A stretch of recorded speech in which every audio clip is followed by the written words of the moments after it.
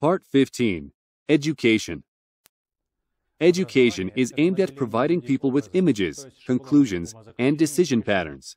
Most people don't consider murder an option when finding a solution for their personal matters.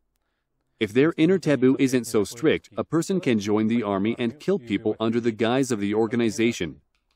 Now picture yourself a commander-in-chief who risks the lives of millions of people. He comes home and his wife starts irritating him. No wonder Alilueva shot herself using Stalin's gun after a family quarrel. Well, modern leaders get a divorce rather than bury their spouses, and that gives hope. There is a different attitude towards robbery. People with modern education consider robbery to be fair if the robber has agreed with the witness. Just like a customs officer who doesn't show any compassion towards the one whose things are taken away. The phrase "someone else's belongings" remains misunderstood. The freight train is looted by robbers, and then the owner is offered to redeem their own freight. The word tax connotes with the concept of duty. The more you work, the larger your debt is. Draw a relationship function chart, mark the impetuses and feedbacks. You'll see that losses caused by negative impetuses often exceed appropriate amounts, and the things taken away often exceed in number things that were left.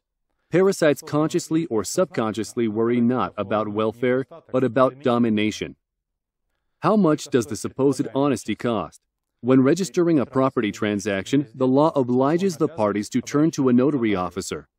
The witness services cost 0.5% of the transaction amount. Try and ask an investigator or judge for such compensation when they ask you to tell the truth. Another example, fake traffic cameras are mounted on Vilnius roads for many years. The device is a fake, and the traffic warning sign is a deception. This way, people are informed that if they have a good idea, they are allowed to tell lies. In ancient times, the division of labor was insignificant and a single individual could master all vital trades. Aborigines worked 4 hours a day to satisfy the necessities of life in their natural environment. If useful knowledge accumulates but life doesn't become easier, it means that the effect of erroneous rules counteract the effect of useful knowledge. What ratio of correct and erroneous rules in society can exist? To keep up the quality of life, an individual has to be guided by the correct rules in their productive activity. They may be mistaken in something they don't influence. Concerning the division of labor, there may be many times more erroneous judgments compared to the correct ones. Rituals which are more harmful than useful are conducted automatically.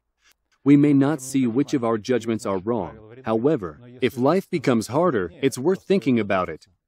A harder life is when a civilized human being envies an Aborigine's way of life after having spent 15 years in educational facilities.